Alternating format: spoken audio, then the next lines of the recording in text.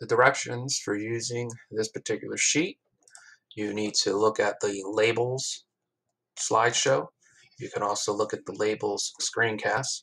And what you want to do is in those slides and in the screencast, you're going to be confronted with numerous theories and ideas about explaining homosexual behavior.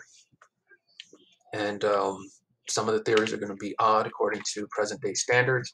But what you want to do is put the name, for example, Ulrich, and then whatever their summary is, whatever your summary is for Karl Ulrich's theory, you want to place it under either biological or social. So if it's a social explanation, that means that the individual was manipulated somehow by society to become a homosexual. If it's biological, then that means it's a result of the person being born that way.